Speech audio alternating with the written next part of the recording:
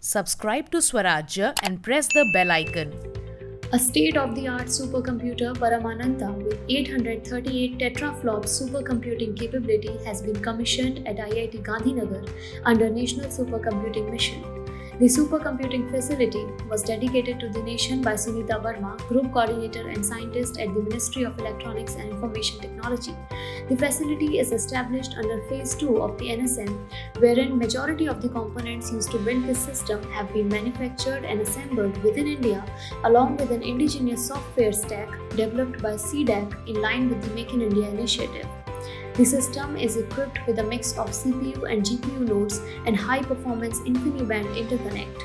Its system is based on direct contact liquid cooling technology to obtain a high power usage effectiveness.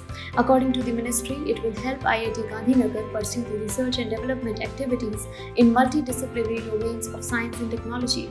Under NSM, till date 15 supercomputers have been installed across the country with aggregate compute capacity of 24 petaflops.